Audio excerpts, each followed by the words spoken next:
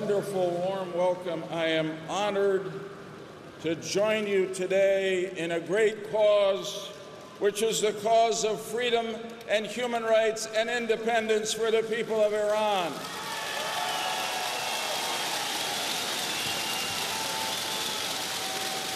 I am honored to stand at this podium after President-elect Rajavi.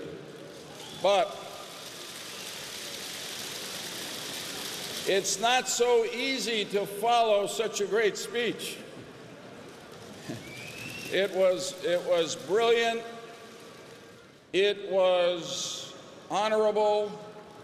It was visionary. Madame Rajavi did what a great leader does. She set out a path to victory and gave us all a reasonable hope that we will succeed in liberating the people of Iran.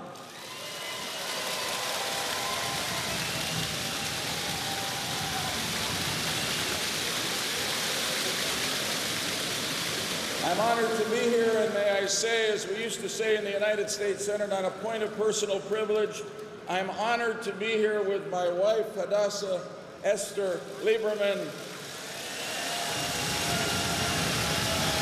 My friends, I want first to thank each of you in this massive crowd for the effort you've made to come here from all over the world to be part of this resistance. In doing so, I hope you know that you are not just attending another meeting. You have chosen to be part of history, part of changing history. And it is a long history of patriotic and courageous people who have fought for and achieved their freedom. It is a history that goes back, if I may say so, to the emancipation of the Jewish people from slavery in ancient Egypt.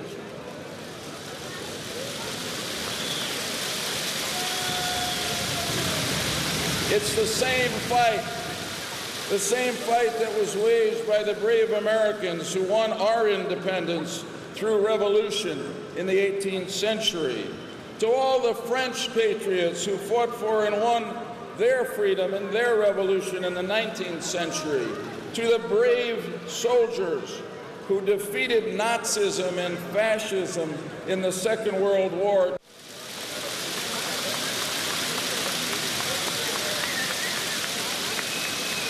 By choosing to be here today, you join that history and advance it, because you and we are engaged in a historic struggle to liberate the people of Iran, a great nation with a proud history, from the evil regime that is holding them hostage. And we will do it.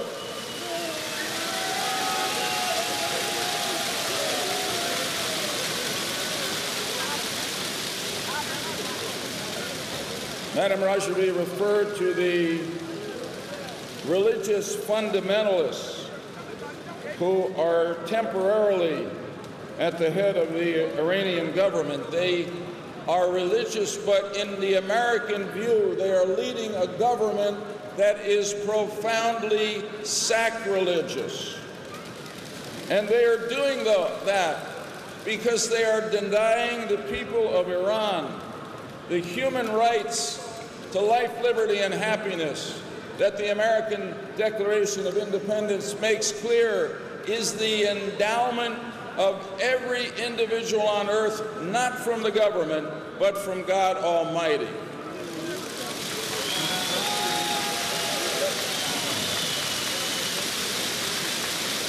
That is why the American revolutionaries in the 18th century, men like Jefferson and Franklin, declared that resistance to tyrants is obedience to God. And so I say today to the people of Iran, the people of the resistance, and I say it also to the tyrants who today rule over Iran. Never forget, resistance to tyrants is obedience to God.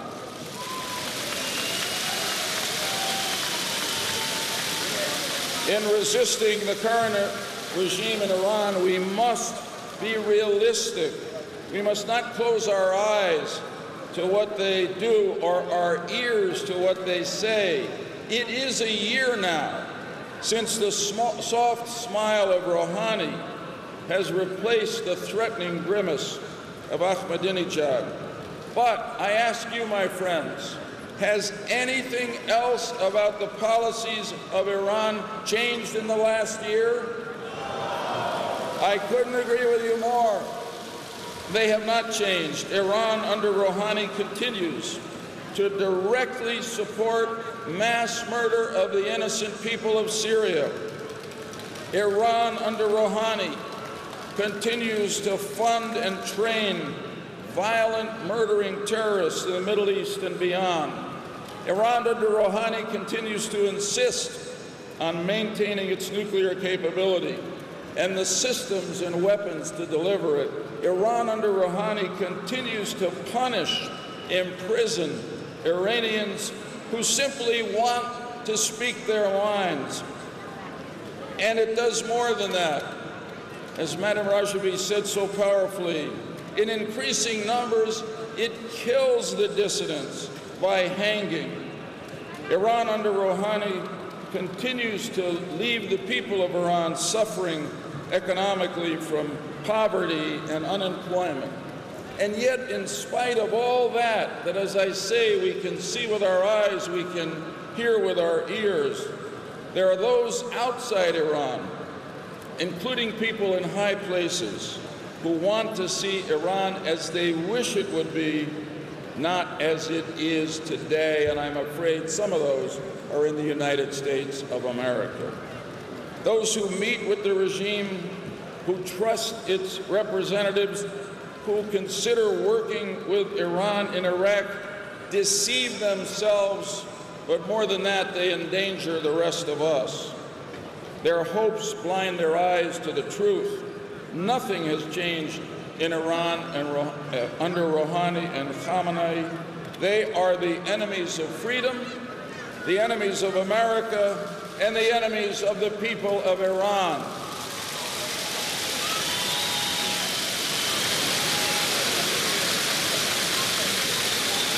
There is only one sure way to secure the world from the threat that this regime in Tehran represents. It is for the Iranian people to overthrow these tyrants and for freedom-loving people throughout the world to support this next great revolution.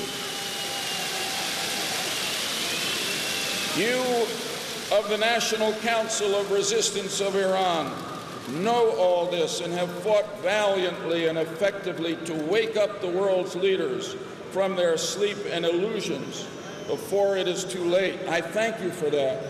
And I want to thank you as an American for all you have done to enable America to have the intelligence necessary to protect our people and our allies from Iranian-backed terrorism and Iranian nuclear weapons. We could not do it without your help.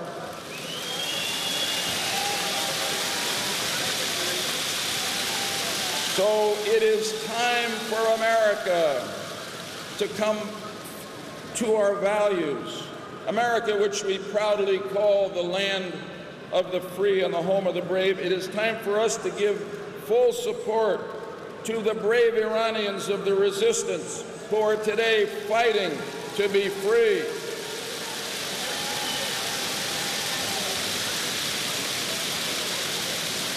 Remember the warning from Dante that the hottest places in hell are reserved for those who in time of moral crisis preserve their neutrality. There is a moral crisis in Iran today. There is a moral crisis at Camp Liberty in Iraq today. And for anyone, including particularly America, to remain neutral in the face of these moral crises is just plain wrong.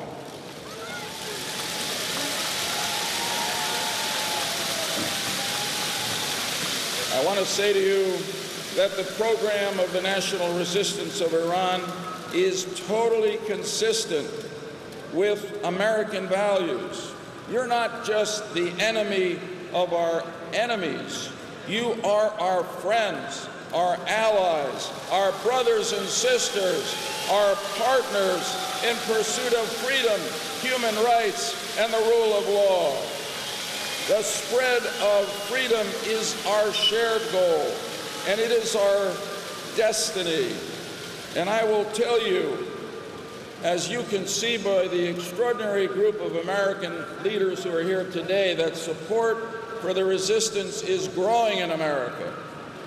As a matter of fact, I said to one of my friends from America today that in Washington these days, you don't see this kind of bipartisan delegation that you see here in France in support of the resistance.